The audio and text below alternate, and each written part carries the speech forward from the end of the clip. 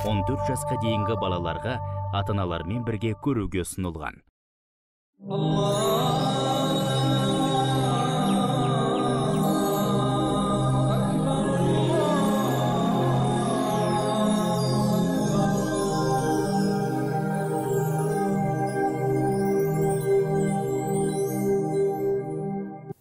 أعوذ بالله من الشيطان الرجيم بسم الله الرحمن الرحيم الحمد لله رب العالمين والصلاة والسلام على نبينا محمد وعلى آله وأصحابه أجمعين أما بعد السلام عليكم ورحمة الله وبركاته құрметті көрермендер, міне біз асыға күткен Рамазан айы да өз мәресіне жеткелі тұр.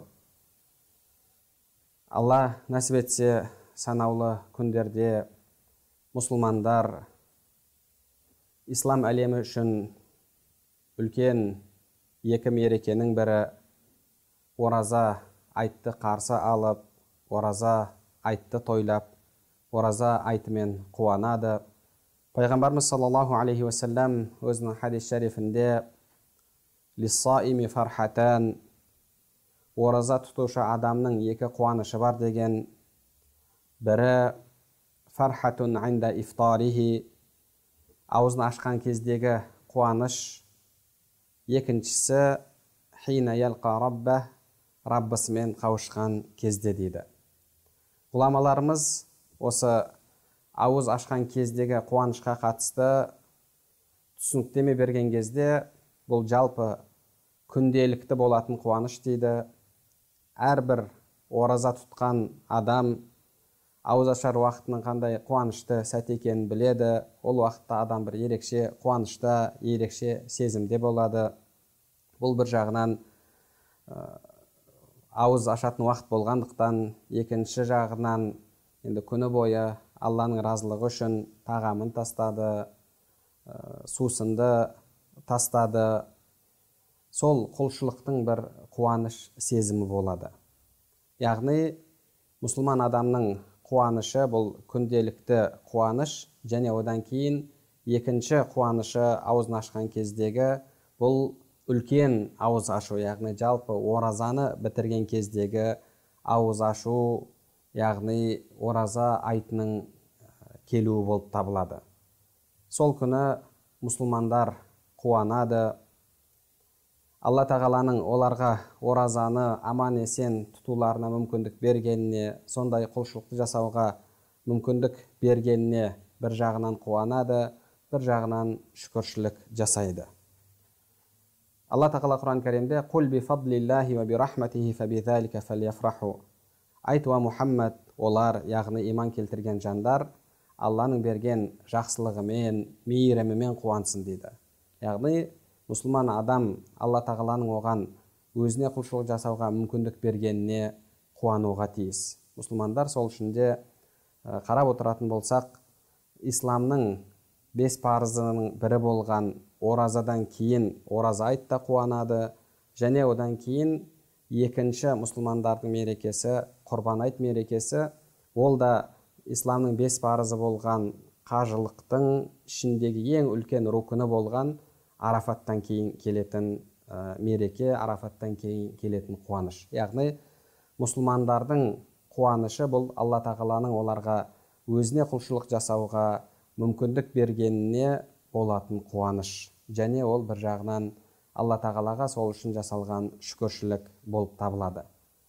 Және қарап отыратын болсақ, мұсылмандардың бұл мерекелерінің ерекшелігі жалпы ораза айты да, одан кейін құрбан айтта барлығы тәкбирмен басталады. Енді құрбан айтта тәкбир бірнеше күнге созылатын болса, ораза айтында сол имам минберге шыққанша жалпы тәкбир айту дінімізде сүннет амал болып табылады. Тәкбирде біз нені айтамыз? Аллаху акбар, Аллаху акбар, ла илаха иллаллаху, Аллаху акбар, Аллаху акбар, ва лиллахил хамд. Яғни қарап отыратын болсақ, бұл жерде Алла ұлық деп біз мерекелерімізде Алланы ұлықтау сөздерімен мерекемізді бастаймыз. Жалпы Аллаху акбар бұл мұсылман адамның күнделікті өміріндегі қуаныш жағдайында да, қайғы кезіндегі де ұраны болып табылады. Мұсылман адам әр күнін Аллаху Акбармен бастайды. Әр күнін қарап отыратын болсақ, таң намазына тұрып, Алла ұлық, Алланың бұйрығы, Алланың разылығы мен үшін барлық нәрседен ұлық деген осындай бір керемет сөздермен бастайды. Бұл мұсылман адамның өмірлік ұраны болып табылады. Және мерекесінде Аллаху Акбармен бастайды. Мерекесін намазбен, құлшылықпен бастайды. Біз мерекемізде мешітке барып, ораза айтында айт намазын оқып, тура солай құрбан айт мерекесінде де құрбан айт намазын оқып, айт намазын оқып, мерекелерімізді бастаймыз. Мұсылмандардың мерекесі сондай бір ерекше мереке. Ол Алланы ұлықтаумен басталатын, Аллаға құлшылық жасаумен, мұсылмандардың біріне бірі жақсылық тілеумен басталатын мереке. Мұсылмандар мерекелерін шампан атып, арақ ішіп, арты төбелеске, ұрысқа басталып кететін бір сондай Алла тағала разы болмайтын істермен бастамайды.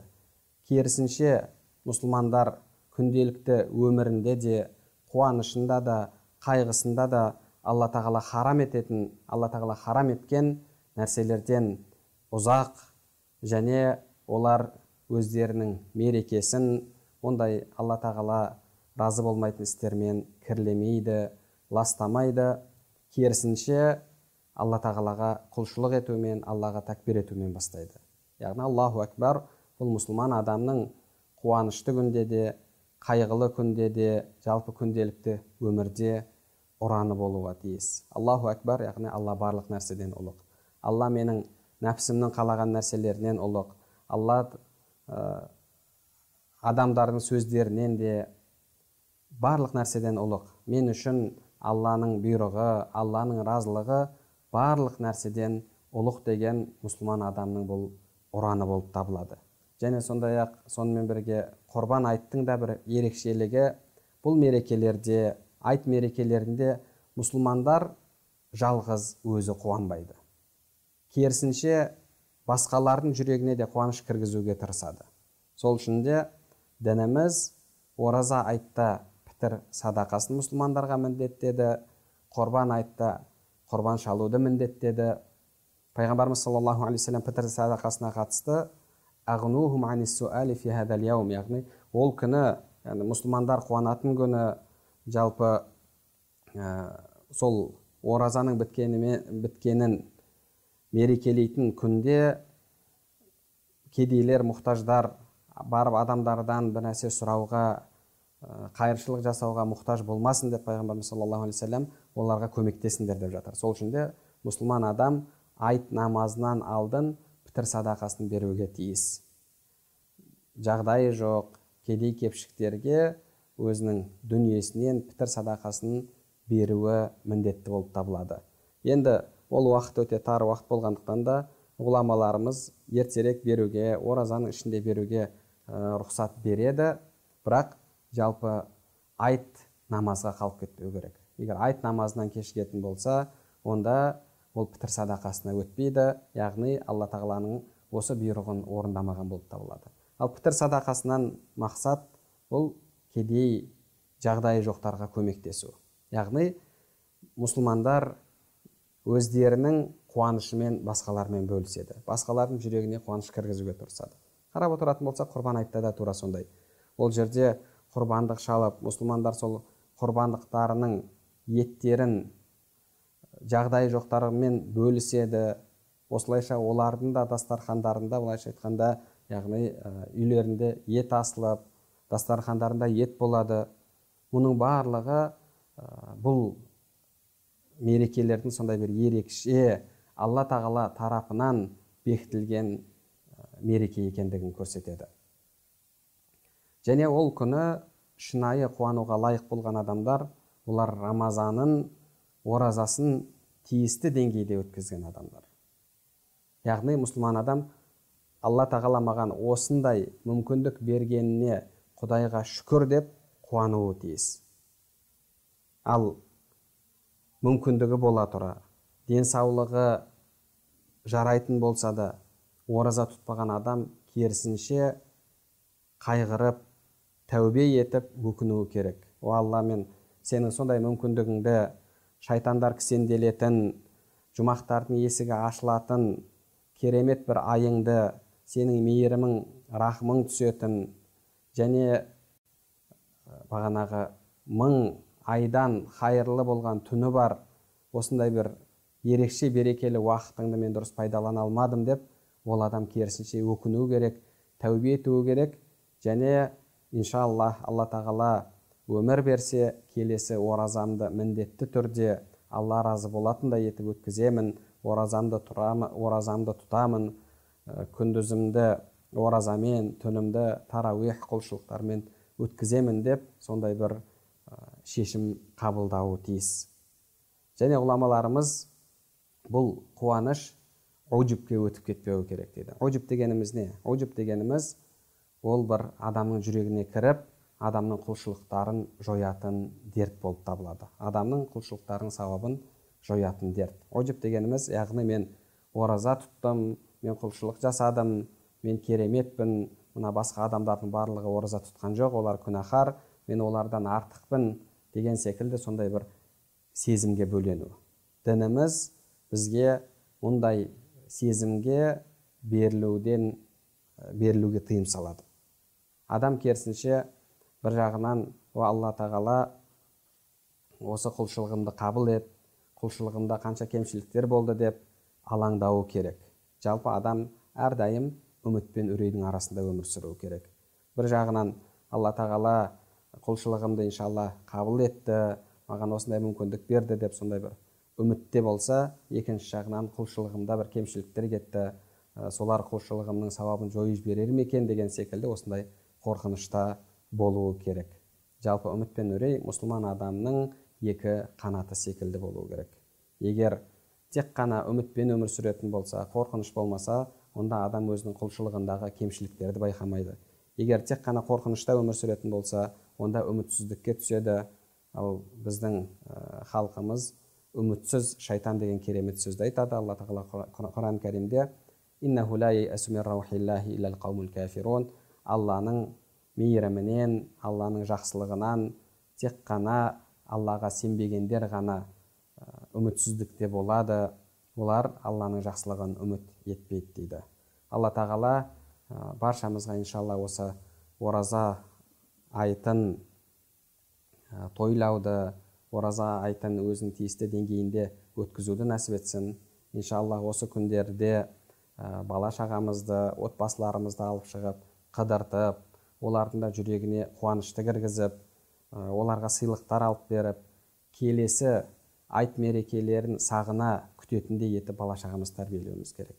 Өкінішке орай, көптеген мұсылман елдерінде, соның ішінде біздің елде қарап отыратын болсақ, жастардың түсінігінде айт деген бұл тек қана үлкен кісілер қайтыс болған үйлерге кіріп шығатын сондай бір үлкендерге арналған немесе қайғы болған үйлерге ғана кіріп шығатын бір күн секілді түсінеді.